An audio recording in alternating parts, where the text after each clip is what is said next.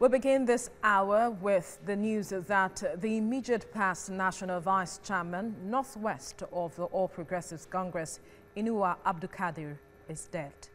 He served as Minister of Youth and Sports Development during the administration of President Goodluck Jonathan and was also a member of the APC's National Working Committee that was recently dissolved.